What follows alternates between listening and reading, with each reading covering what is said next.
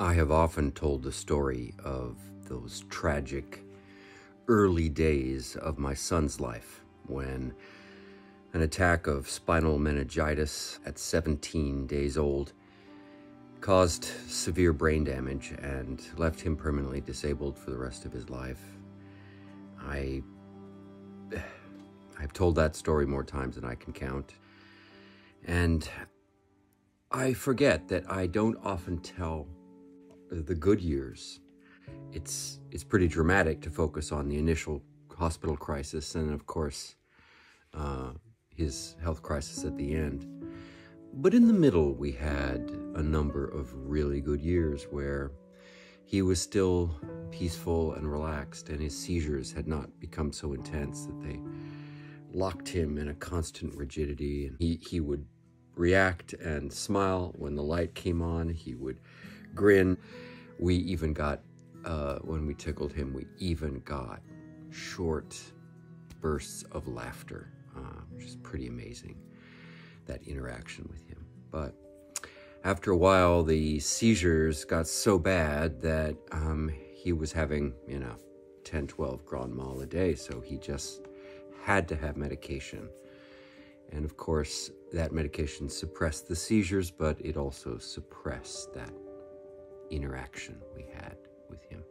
We learned to read his language, his body language, all the subtle vocalizations in any way that we could get information. And ultimately, we all developed a kind of psychic connection to him where we would just hear a voice in our head that just had his personality. And every time we'd share it, everyone in the family would go, yeah, that's him. Like, I hear him that way too.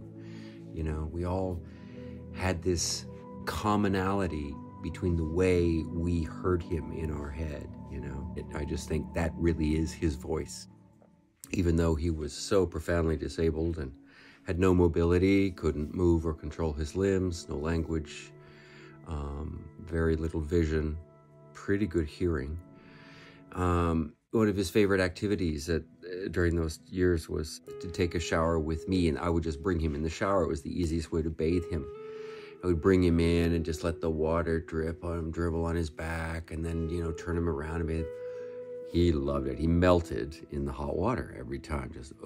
He would just relax and just lay there on my shoulder. And it was, it's one of the most beautiful memories I have of him, our time. It was just a few years, where he was well enough to get relaxed like that and small enough that I could handle him in the shower, because he continued to grow. He lived 20 years, and he wasn't quite as tall as a 20-year-old, but pretty close.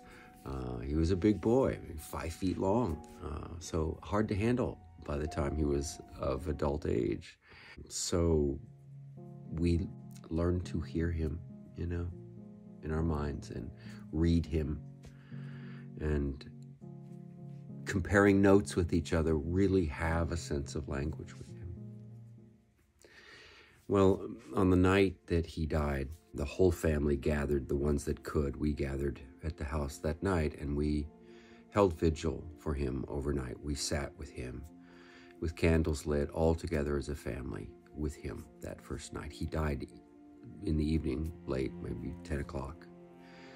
And so it was our tradition and our great blessing to sit vigil with him. And family members that were away, his sister was too far away to make it that night, so we just had an iPad, and she just FaceTimed in and just sat there with us, her face in that square of light, and all the other faces there with us. And I was able to just hold him for a couple hours after he had passed.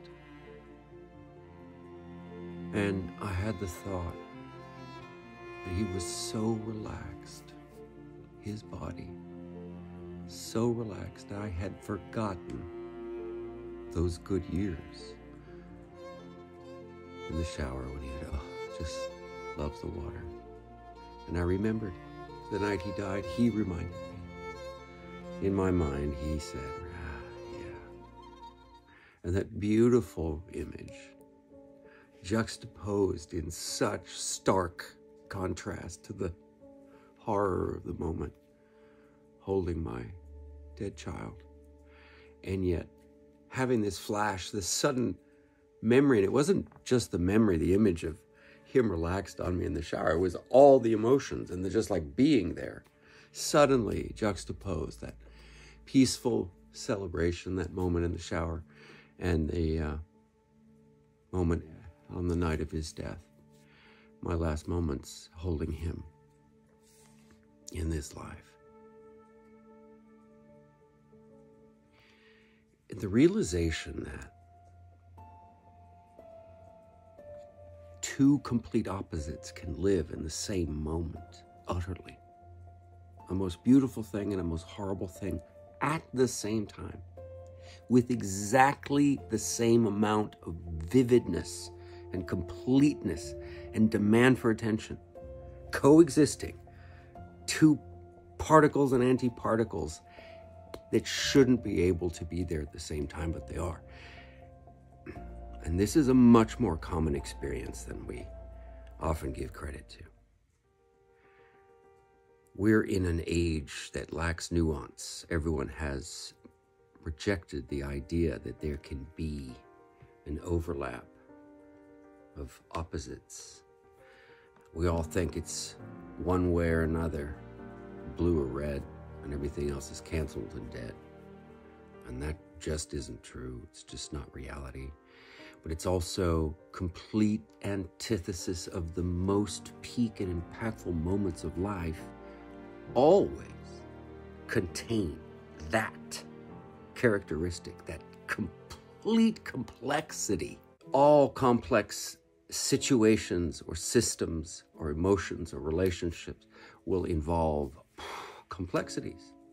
Nothing is A, B, simple, cut and dried. Nothing. And especially not the world at war and this current social dialogue. We lack nuance.